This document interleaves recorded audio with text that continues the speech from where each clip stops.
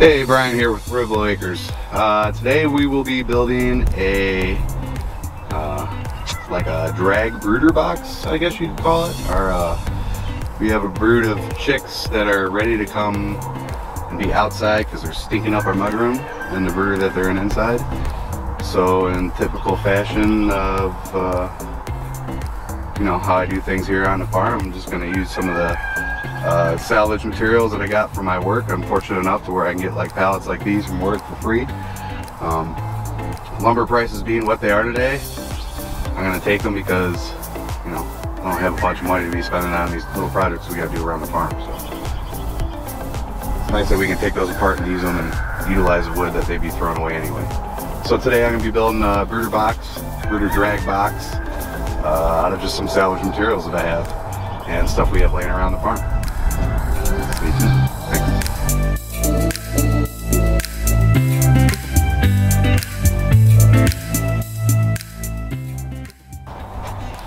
I'm not going to film doing all these pallets. It's just going to be a lot of the same thing over and over again. I'll start filming again once I start using all the materials that I salvaged.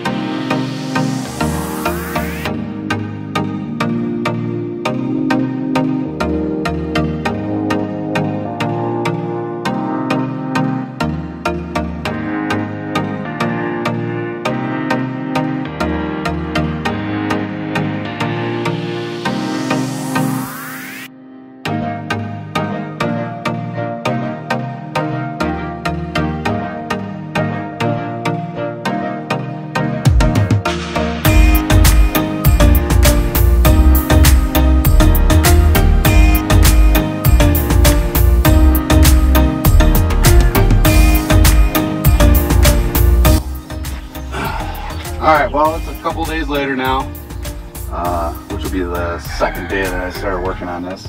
What we're going to do today is we're going to get the hinges on, and I got some galvanized roof sheeting we're going to put on there, and then at the more towards the front we're going to put some more wire mesh on top so we can get some sunlight in from the top, so they get a little light in from the top as opposed to only having it open on.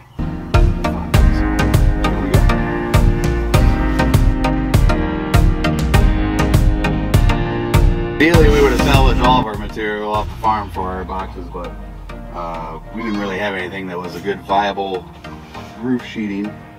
So I found this galvanized sheeting at Lowe's. It's 18 bucks for a 12-foot sheet. Cheapest thing I found.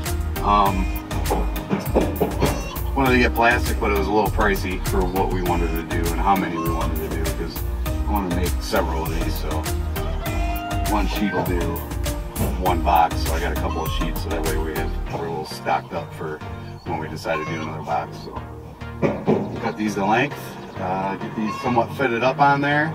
I gotta make a cross member for my last part where this mesh will go, and then everything will be screwed on or tacked on, and we'll put some tasks on the front, maybe a pole to hold it up when we got the top up, and it'll be done. Always gotta have the music.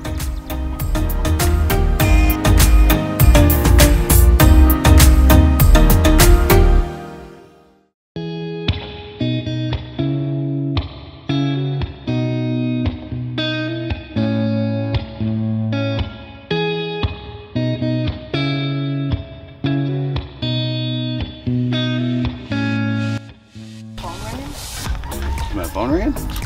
No, I turned it off so I can talk to the camera. So we got these hasps, these locking hasps that twist when they're closed. So that way we had a problem with our shaw before if we didn't have a carabiner in our house. The roof actually blew off and broke off in the back, so wanted to have something that actually locked down this time. And we can still put a carabiner through it if we really want to, so that's why we went with that option instead.